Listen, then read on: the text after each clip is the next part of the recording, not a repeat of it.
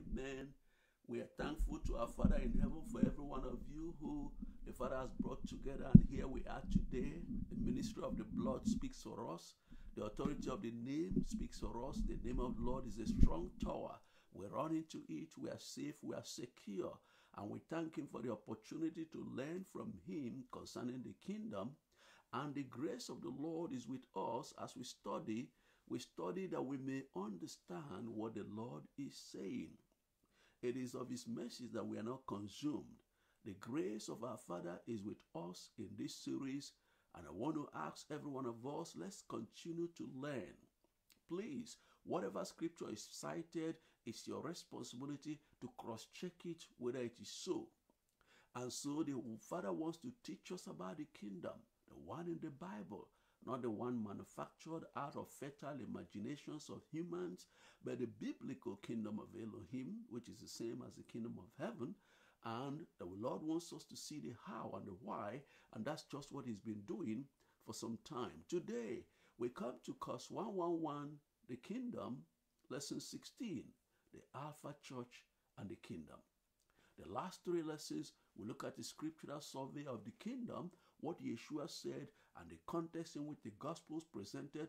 Matthew presented it as kingdom of heaven because of his sensitivity to the Jews who don't like constant calling upon the name of Yahweh. They say don't call His name in vain. So they are very sensitive to the name God, Yahweh, Elohim. And so Matthew wrote a gospel in which he presented the kingdom. He called it the kingdom of heaven. Then Luke, and who wrote for the Gentile audience, and Mark, whose gospel was more universal, they called the same things the kingdom of God, because they wrote, and Luke wrote so that the Gentiles would know. That's why he traced the genealogy of Yeshua all the way to Adam, the father of the human race, whereas Matthew traced Yeshua's lineage up to David and Abraham, the two people that got the promise of the Messiah. John also spoke about the kingdom of God in his Gospels and, also in his epistle, especially the book of Revelation. And so, brothers and sisters, having done all those survey, it is important now that we come to examine the Alpha Church, or the first century church that Yeshua gave the mandate. They saw Him, they were with Him, and they were the people who carried on the assignment. What then was His assignment? What did He tell them that they stuck to? In Matthew 24:14, and this gospel of the kingdom shall be preached in all the world for a witness unto all nations, and then shall the end come. Yeshua gave them a very simple mandate. The gospel I'm giving to you is the gospel of the kingdom. Go and preach it in all the world unto all nations, then the end shall come. Let us pray. Father in heaven, help us to understand the same thing the Alpha Church understood and held on to, for which they were successful. Release your grace that we'll be able to finish what you used them to start by your grace. Let this word be very useful. Let it be impactful. Holy Spirit, we surrender to you to present Yeshua in the word to everyone using this vessel. In Yeshua's name we pray. Amen. So the gospel of the kingdom that Yeshua asked them to go and proclaim had two critical dimensions. Number one was the rulership of Yeshua as king in the hearts of humans. And this happens when they first repent of their sins, embrace His saving grace, abandon their own self-centered life, self-rule, and submit to His sovereign rule.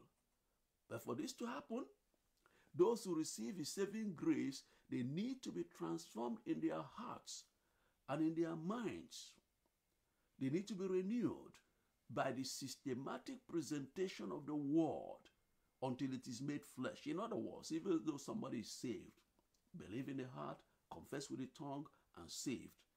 If you stop there, and that is actually the basic failing of Christian religion, even the evangelical type, is that they can lead people to salvation by grace. But growth is no longer into kingdom truth. Growth becomes into the denominational issues, dogma, into the church, attendance, building, cash. But the Alpha Church understood a principle that people don't just believe in the heart and confess with the tongue. Yeshua has told them that their work needs to be done. That's what he meant in Matthew 28, verse 19. Go ye therefore and teach all nations. Look at the word he used. He didn't say preach. Teach all nations, baptizing them in the name of the Father and of the Son and Holy Ghost. That's another important factor. Some people think baptism is an add-on. Well, you like, you do, you don't. The king put it as part of the Great Commission, that when somebody truly surrenders to him, one of the things the person can do outwardly to show what is inward is you call your friends and family and you take a baptism in a public place, a river, a stream, a water side. And the whole idea is to say, you know what? Look at me. Just as I'm now being dipped in the water, I am identified with the death of Yeshua. And as I'm coming out of the water, I'm identified with his resurrection. I'm a new person. I've left the old. It's now by the side. I embrace the lordship of Yeshua. That's what baptism ought to do. Let me ask you, since you believed, have you been baptized in water? Are you still going with the old baptism you had when you were, when you were in the Orthodox world, you were in that church that was part of Orthodoxy? Baptism is not an add-on. It's not a suggestion. It's not a good idea. It is part of the Great Commission. The Lord said, do that. And even if it's just to fulfill all righteousness, you shouldn't keep it aside. And so it's so important. You say, baptizing in the name of the Father and the Son and the Holy Ghost, to identify with divinity. Then he said in verse 20, teaching them to observe all things, whatsoever I have commanded you.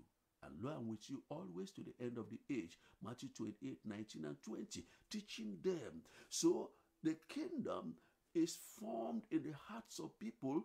The more we systematically teach them the word, they give way.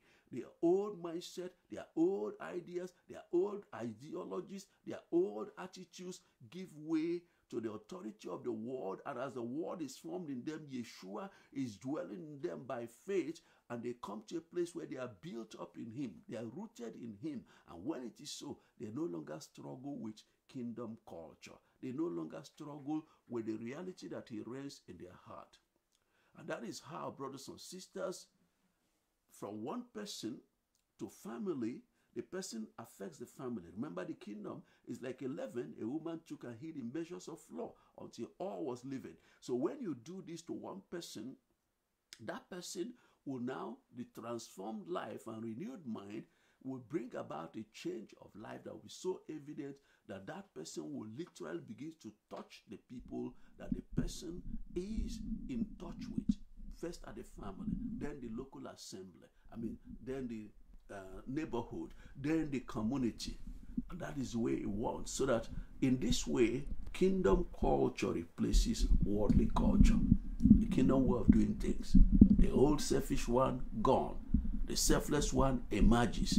They used to do things to be known by men, to be hailed by men. You come to the place where you are no longer doing things to be known by any man or hailed by any man. Whatever you do it as unto the Lord. In thought, in word, and deed, you are conscious of the King within you. Men and brethren, it is this consistent teaching of the word that also helps the people to see themselves not growing into an organization of men, not growing into a religious system of men, but to see yourself growing to the point where you embrace yourself, your identity as a priest after the order of Melchizedek, which is what Yeshua came to establish. You see, the king of the kingdom established a priesthood paradigm. That priesthood paradigm is called the priesthood after the order of Melchizedek. He is the high priest. He is seated in the heavens, and he is our chief priest and high priest right there. And that priesthood order is a simple, uncomplicated priesthood. It's one that doesn't mind where you are coming from, whether you are male or female, young or old, rich or poor, whether you are African or Asian, whether you are Russian, whether you are Chinese, whether you are American, whether you are Pacific Islander, whether you are European. The Bible says in 1 Peter 2:9, but you are a chosen generation, a royal priesthood, an holy nation, a peculiar people, that you should show forth the praise of him who has called you out of darkness, darkness of Satan-ruled world, darkness of selfish, self-centered world, darkness of self-rule, and into his marvelous light, which in time past were not a people, but are now the people of Elohim, which had not obtained mercy, but have now obtained mercy. And then he said, we are strangers and pilgrims. The world is on the broad way, we are on the narrow way. It's a different lifestyle, it's a different culture, it's a different world, a different kingdom, two kingdoms in the same earth. Brothers and sisters, these are the things the Lord wants us to know. And in order to execute this awesome assignment of turning individual sinners to become people who have embraced Yeshua, in order to make them that when you embrace him as Savior, it's not enough. You need to press in to have him enthroned as King. To preach this, he gave them his Holy Spirit, the same Holy Spirit he functioned with, the same Spirit of the Father, the same Spirit of Yeshua. He said in Acts chapter 1 from verse 6, I know you're excited, you want to go for me, but please don't go. He said verse 8, but you shall receive power. After the Holy Ghost is come upon you, you shall be witnesses unto me, both in Jerusalem and in all Judea and in Samaria and unto the uttermost parts of the earth. Brothers and sisters, all the 120 disciples who received Holy Spirit on the day of Pentecost, they were persuaded in one thing, that Yeshua is King, who reigns supreme in their hearts. And they were all part of one invisible kingdom nation, with a mandate to bring in those who are outside but appointed thereunto into the kingdom. Amen. And brethren, they thought that any one of them could go and build his own church the way he wants and teach whatever he wants, preach whatever he wants, just couldn't settle in them. No, they knew. So even Paul the apostle, the Lord used mightily to extend the kingdom to the nations of the earth. It was appointed. He would do all that and he would report back to the Jerusalem council, because he knew they were doing one work. So whether Peter was doing it, or Paul, or Thomas, or anyone, they knew they were all doing the same work of the same King in the nations of the earth. This is part of the things the Lord wants us to recover today. There's so much emphasis on church name, church label, that to the degree that the average person that goes on evangelism in most of the Orthodox churches and even the Pentecostal and evangelical churches that have gone Orthodox now, is they go essentially to go and increase membership of the church. It's not the same as the kingdom. When you are preaching the gospel of the kingdom, you want to introduce sinners to the King, to submit to him, and to trust Holy Spirit that he knows who the Father has appointed to be the shepherd of the people, to give them the nurture they need. And if you can't do this, then you are struggling with the gospel of the kingdom. If you must go to talk about your pastor, your overseer, you must go to talk about that great man of God you are affiliated with, then you are not talking about the gospel of the kingdom. If you must go to preach the name of your church and religious organization or network, then you are not talking about the kingdom. It's about everybody presenting the King and presenting the kingdom. And this thing, the moment we recapture it, you are going to see an explosion in revival. That is to say, we must repent of these narrow ways we have divided the body and stay in it, unable to budge.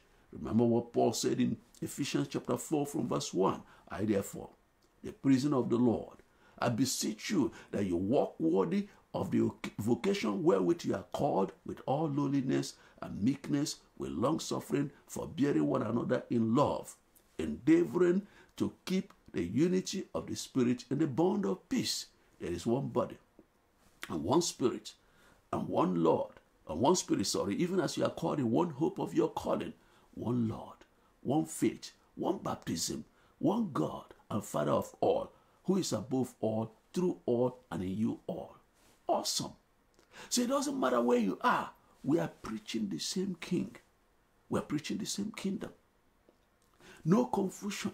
So it doesn't matter whether somebody met him in a train, they met Yeshua HaMashiach as the King of the kingdom.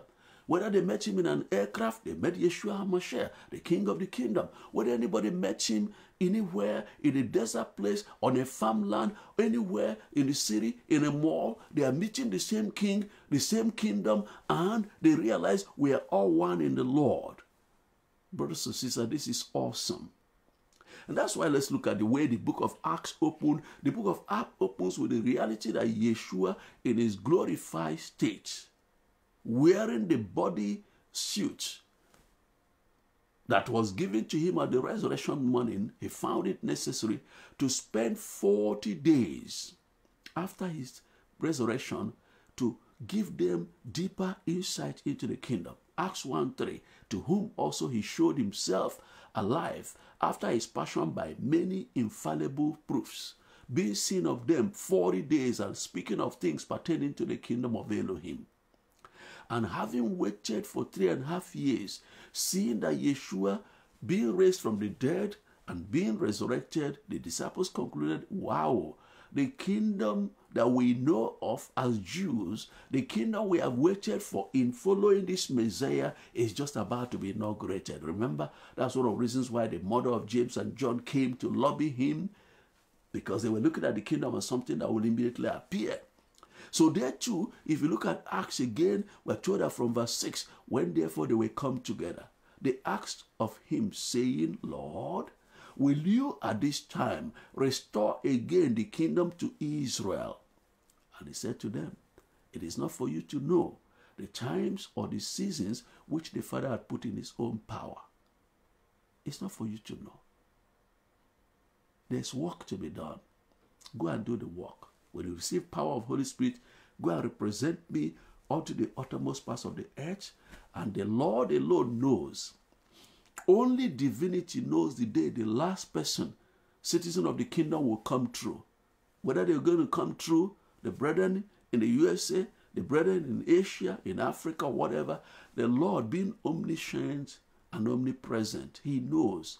We don't know. None of us knows. That's why I say just go and preach. And men and brethren, that's what they went about doing. And I want to say this to you. One of the things the gospel of the kingdom should do to every one of us is to give us a sense that, look, one, a default setting in our mind that the king is coming. He may come any now. So there's no time I have to kind of put off the kingdom and go to wear something different. There's no time I take a little bit off him. No, he's everywhere. And because of that, they laid their hand on the plow and they labored to make sure. Why? The Alpha Church was persuaded in the divine nature of Yeshua as the King of the kingdom. For them, his person represented by his name and his power, which was manifested by his kingdom authority, were the two most priceless assets they had. If they didn't have anything, they knew one thing, that the king was in their hearts. And they knew that the authority of the kingdom was for them to utter as circumstances will shift. And they were willing, therefore, to stake everything. If you go to Acts 4 and Acts 5, when they tried to shut down the gospel, they say, "Why? What name are you preaching?" They told them. They were willing to die for the faith. The same Peter who was so fearful that he couldn't stand a maid after Pentecost. Peter could stand and talk to the Sanhedrin of Israel, rebuke them. You killed the righteous one. And brothers and sisters, what of Philip? Philip was a deacon in the top-heavy Jerusalem church. Top-heavy with apostles. Can you imagine 12 apostles? A deacon is just to serve tables. When he ran for his life to Samaria, after the persecution of Saul in Acts 8, he ran for his life, and what happened? In Samaria, he preached. And you know what did he preach? Verse 12 tells us that when they believed Philip, preaching the things concerning the kingdom of Elohim and the name of Yeshua, they were baptized, both men and women. So that's what he preached in Samaria, and the whole city was turned upside down. Then he sent for Peter and John. He sent for the apostles in Jerusalem. They sent Peter and John to come and confirm the saints across Asia Minor. Paul and Barnabas preached the kingdom also in Acts 14:22, confirming the souls of the disciples and exhorting them to continue in the faith, and that we must, through much tribulation, enter into the kingdom of Elohim. I don't know what you are going through in your workplace. I don't know what you're going through in your neighborhood. I don't know what you're going through. People misunderstand you. You do good to people, they pay you with evil. Paul said it almost 2,000 years ago, that we must with much tribulation enter into the kingdom. Can you be encouraged by that? That what you are going through now is known by the Lord, and is appointed that that thing will not destroy you. Those things will not destroy you. They will actually give you the grace to be able to press into the fullness of the kingdom. Men and brethren, and Paul the apostle, when he spoke with the people, look at what happened again in Acts 19 verse 8. And he went into the synagogue and spoke boldly for the space of 3 months, disputing and persuading the things concerning the kingdom of Elohim. Look at that. That's what he did.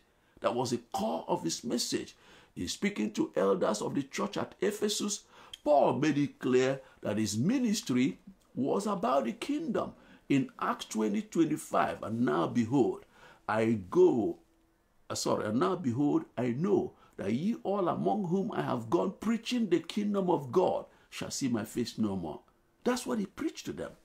Men and brethren, even till the end of his ministry to Jews in Rome, and that was the closure of Acts of the Apostles, 2 things were written towards the end of the Acts of Apostles, verse 23. And when they had appointed him a day, there came to him unto his lodgings, that is the Jews in Rome, to whom he expounded and testified the kingdom of Elohim, persuading them concerning Yeshua, both out of the law of Moses and out of the prophets, from morning till evening.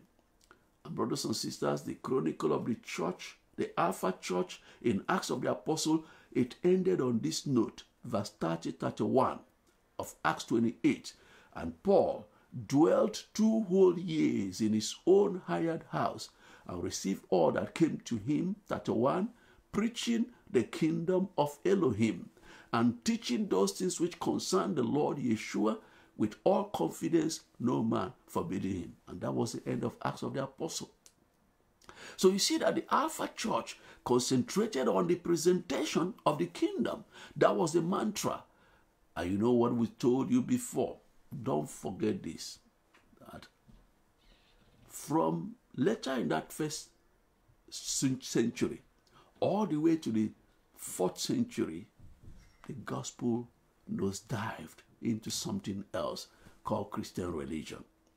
Brothers and sisters, let's look at the epistles and see how the epistles was also about the kingdom in Romans 14:7. For the kingdom of God is not meat and drink, but righteousness and peace and joy in the Holy Ghost. The properties of the kingdom, that when the king is dwelling in you, you have the righteousness of the Father. You're not going to go about with sin consciousness, but you'll be conscious of what he purchased for you at the cross, because we exchange our sins for the righteousness of Father in him, according to 2 Corinthians chapter 5, verse 21. And so the kingdom, therefore, is about the righteousness of the Father in him, the shalom or peace that we enjoy because we no longer have a controversy with the Father. We have made peace with him. His peace dwells in us, and we are able to be peacemakers wherever we find ourselves. We are people the Lord uses to make peace. And then there's this joy of the Lord, the joy of knowing that if today is the end of our pilgrimage, we will meet him in glory. The joy that, you know what, he's with us in all situations. It gives us a hidden joy the world cannot touch. And therefore, in writing to the church at Corinth, Paul also said something about the kingdom. 1 Corinthians 4:20. For the kingdom of Elohim is not in word, but in power. Starting with the power of the transformed life and the power of the life the Lord can use to do exploits, bringing the kingdom, bringing the heavenly realm into the earth realm when you cancel the laws of nature. Because that's what the kingdom does. The laws of nature are taken away. And then also, Paul went on to tell the people, don't be presumptuous. Don't be presumptuous that you're part of the kingdom. He gave them what we call exclusion clauses so that anybody will know. He told them in 1 Corinthians chapter 6 from verse 9 to 10. Know ye not that the unrighteous, somebody may be in church, was born again, but somehow little things have come in, and now the life is unrighteous. know ye not that the unrighteous shall not inherit the kingdom of Elohim? He says not this. He says, if somebody lives in unrighteousness, the person can inherit the kingdom. Then he told them, he began to expand it. Be not deceived, neither fornicators, nor idolaters, nor adulterers, nor effeminate, nor abusers of themselves with mankind, nor thieves, nor covetous, nor drunkards, nor revilers, nor extortioners shall inherit the kingdom of Elohim. Twice.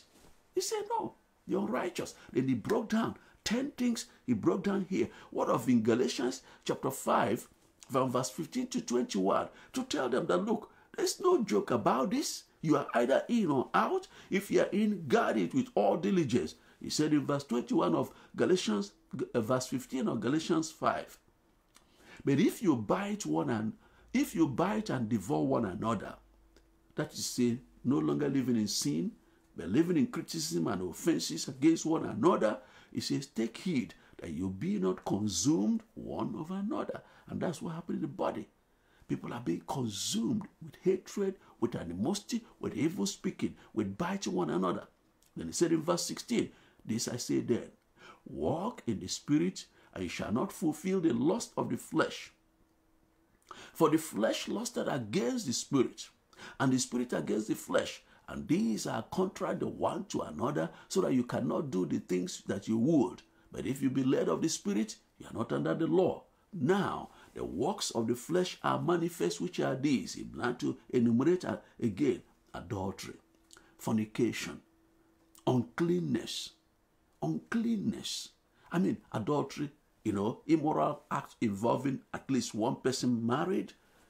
Fornication, immoral acts involving single people or married people. Then uncleanness, things like pornography.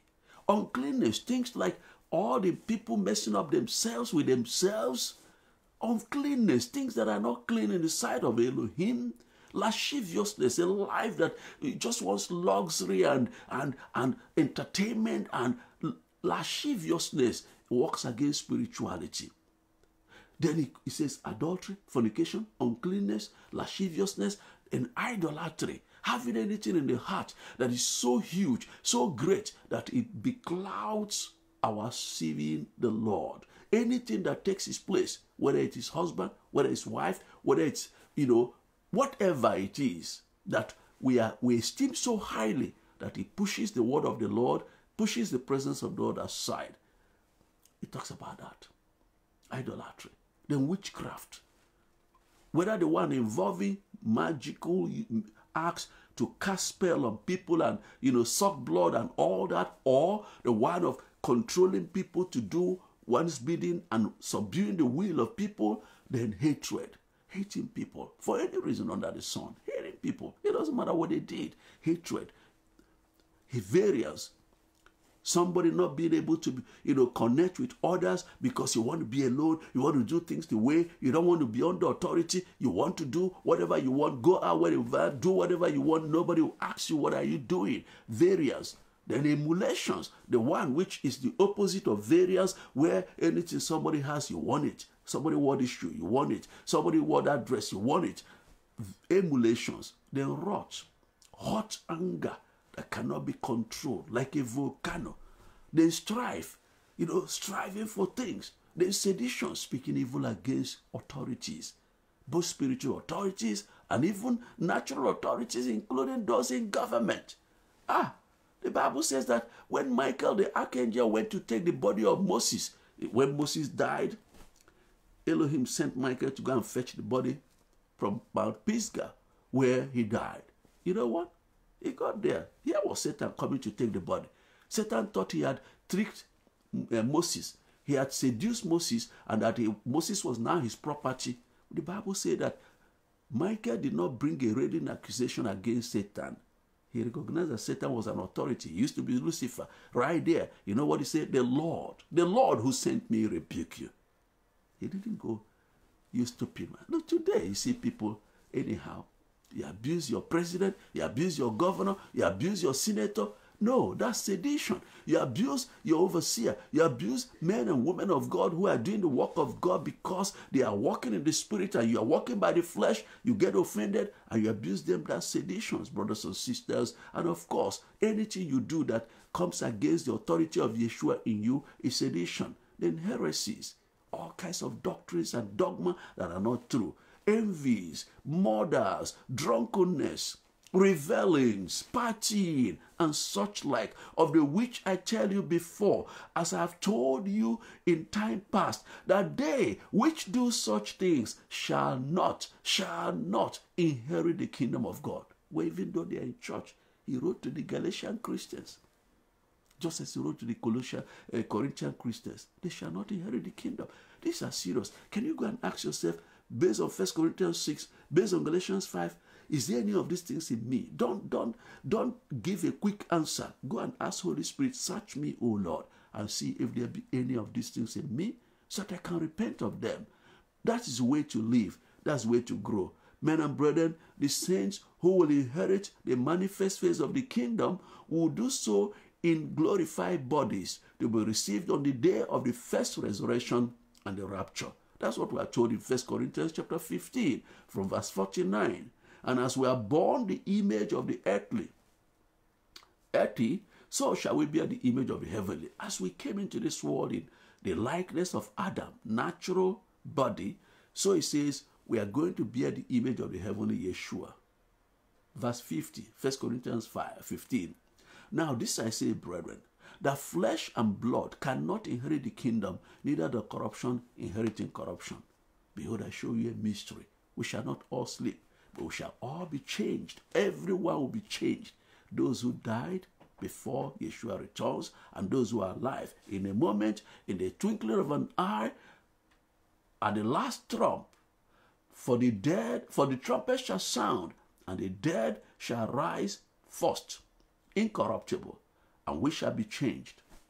So there will be a day where the Lord will throw off the old garment, the old physical body, and give us a new body.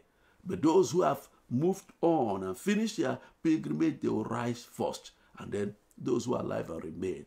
Men and brethren, one often overlooked scripture is the one which gives clear light that the manifest kingdom itself is dated. That is to say, the manifest kingdom is not forever and ever, it is dated. And the Bible calls it a millennium, 1,000 years. And after 1,000 years, something interesting will happen. What is that? 1 Corinthians 15:24. Then cometh the end, when he shall have delivered up the kingdom to Elohim, even the Father. When he shall have put down all rule and all authority and power. In other words, when Yeshua will reign as king of the kingdom for 1,000 years, when he finishes his handover to the Father. This is a part of the mystery. Why? Revelation 10:7 tells us. You see, no matter what we think we know from scripture, we know better a little. Revelation 10:7, and in the days of the voice of the seventh angel, when it shall begin to sound, the mystery of Elohim should be finished, as he had declared to his servants the prophets. What we know of the Father is not complete and conclusive. What we know is the much. The Bible says in the book of Deuteronomy 29:29, the secret things belong to the Lord. The things that are revealed belongs to us. There's enough in the Holy Scriptures for us to know, to live the kingdom life, and in future, when it pleases the Lord, there will be total illumination of all things. So in his epistle to the Ephesians, Paul made it clear that sin was a disqualifier from this glorious inheritance. Ephesians 5:5. And this you know, that no whoremonger, nor unclean person, nor covetous man, who is an idolater, hath any inheritance in the kingdom of Yeshua and of Elohim. No one. Brothers and sisters, we need to take note. So that is why, beyond salvation of souls, the new birth experience also represents a shift in kingdoms. Remember, we are told in Colossians chapter 1, verse 13, who has delivered us from the power of darkness and has translated us into the kingdom of his dear Son. So as far as Paul, the apostle, knew, he and his fellow workers were involved in one central project. What is it? Kingdom business. Colossians chapter 4 verse 11. And Jesus, which is called Justus, who are of the circumcision, these only are my fellow workers into the kingdom of God, which have been a comfort unto me. And brothers and sisters, in exhorting the Thessalonians, Paul also made it clear they were called into the kingdom. 1 Thessalonians chapter 2 verse 12, that you walk worthy of Elohim, who has called you into his kingdom and glory. And then in 2 Thessalonians 1:5, which is a manifest token of the righteous judgment of Elohim, that you may be counted worthy of the kingdom of Elohim, for which also you suffer. And writing to Timothy, his protege, Paul reminded him to always be aware of the kingdom to come. 2 Timothy chapter 4 verse 1, I charge thee therefore before Elohim and the Lord Yeshua, who shall judge the quick and the dead at his appearing and his kingdom.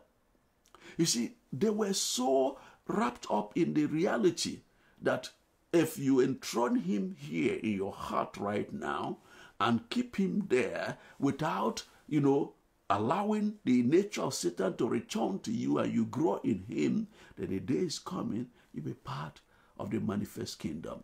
Men and brethren, Paul also said something to Timothy, 2 Timothy chapter 4, verse 18. And the Lord shall deliver me from every evil work. I will preserve me unto his heavenly kingdom, to whom be glory forever and ever. Amen. And that is why it's so important for us, brothers and sisters, that we too will be persuaded about these things.